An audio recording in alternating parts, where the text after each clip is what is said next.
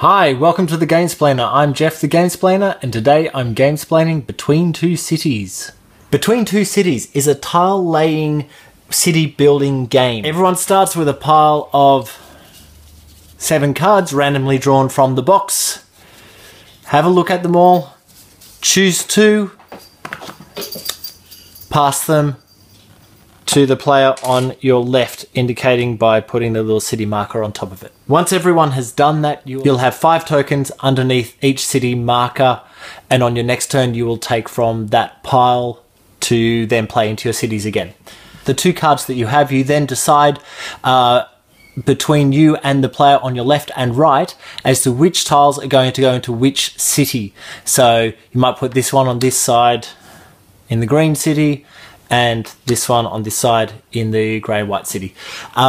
They will also be placing a tile into each of the cities from each side. So each of you are working on 2 cities simultaneously. It's in your best interest to build both of them up at the same time.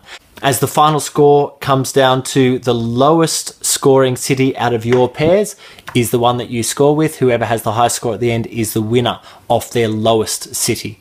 Play continues in that order, taking the next 5 cards, selecting another 2, placing them the same way, and then passing them on until you are handed 3 cards, at which point you will play 2 of them and 1 of them will get discarded. The limits of your city is 4 by 4, or 4 over here.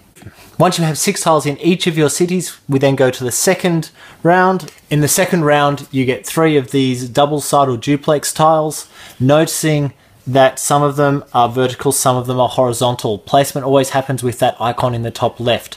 So when you're trying to place them in your city, you're still stuck to the 4 by 4. You're only going to place 2 of these, one in each city. Same deal with selecting them as previously. So just select 2 and place the discarded one under the city token of the player next to you.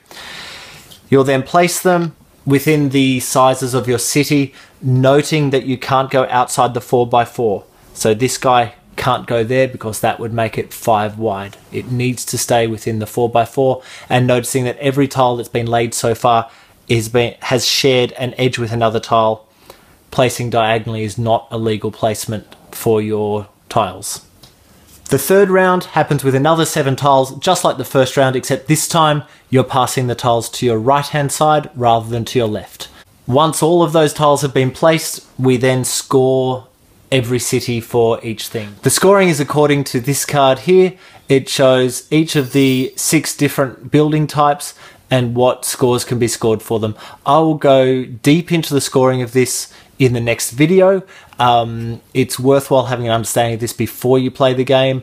If you can give a little bit of information before the first game, that would be great, but it's really necessary to understand all 6 things. So carry on to part 2. If you have any games that you wish to be gamesplained, please email me at thegamesplainer@gmail.com. Follow me on Twitter and Instagram to see what games I've been playing. And until next time, enjoy gaming.